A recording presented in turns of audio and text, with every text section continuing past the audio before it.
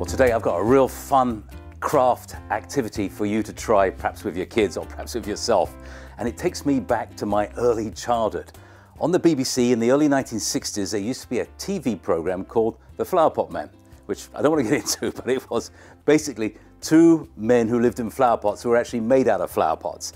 And the other week I was upstairs and I came across this old pot and I forgot we used to sell flower pot, people.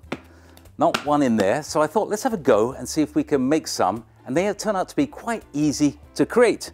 And this is my Mark 1 or Prototype 1 Flower Pot Man.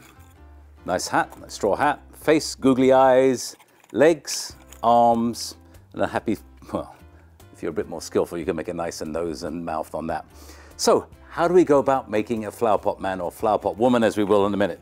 So what you need are some smaller pots, and here at the Garden Centre we are inundated with clay pots, all different shapes and sizes. Two little pots.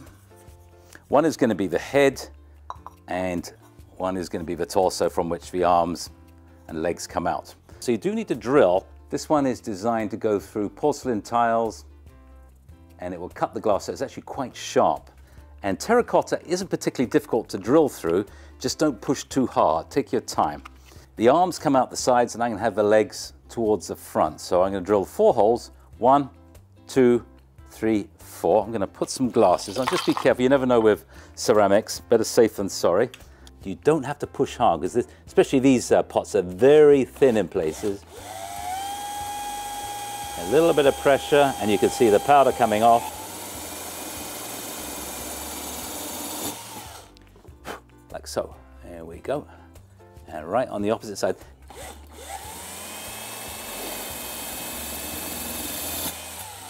There we go. That's the arms. And now in the front, I'm going to have 2 places for my legs.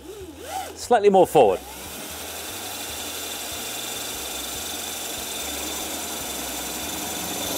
One. This has got a real sharp point, so it stays in place, which makes it really nice. And like so. Now I'm going to work out maybe some legs. I'm going to put 4 of these. These are fantastic. You can't really grow much in something that size. All right, now I've decided how it's going to look. All right, now how do we tie these together? Well, here we have a little dilemma because these pots are so small.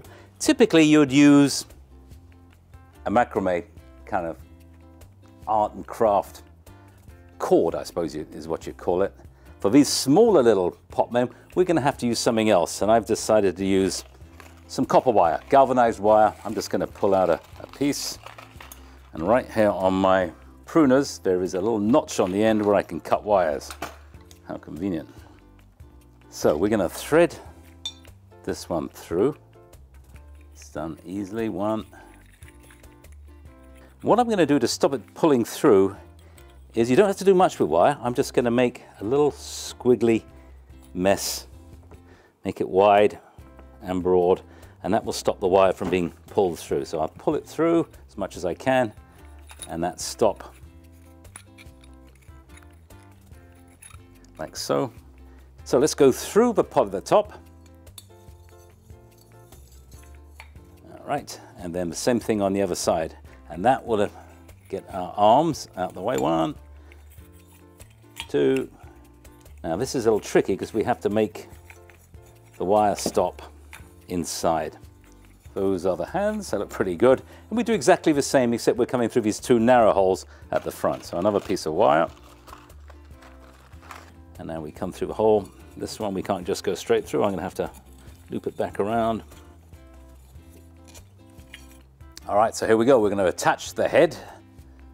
A little bit of brain surgery, neurosurgery. This is very careful to just put a small amount on. You don't need a huge amount. And all I've got to do is carefully center it and just hold it. And that's pretty good. There's not much glue showing, and it's making a pretty tight connection. And while we're there and got the glue gun going, how about some googly eyes? Maybe an eye there. Oop, that's a bit too much. Put the eye in, like so. Let's make him look a bit cross-eyed. Like so. To top it off, how about one of these wonderful straw hats?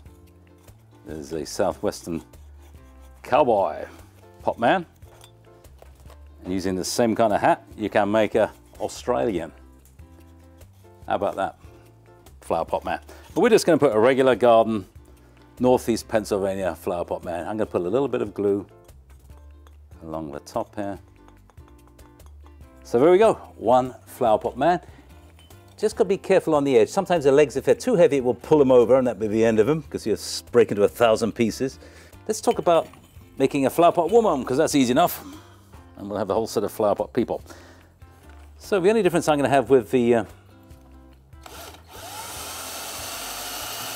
female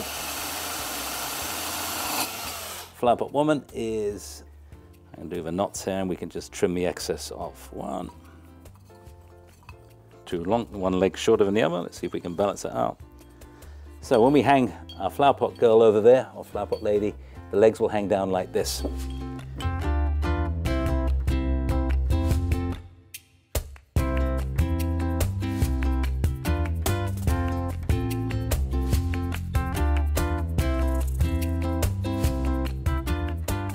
So there you go, it's a fun little activity. As I say, once you get online, you'll find all kinds of design ideas. Some of them use lots of pots, some use hardly any, some use a lot of paint, and you can use the accessories.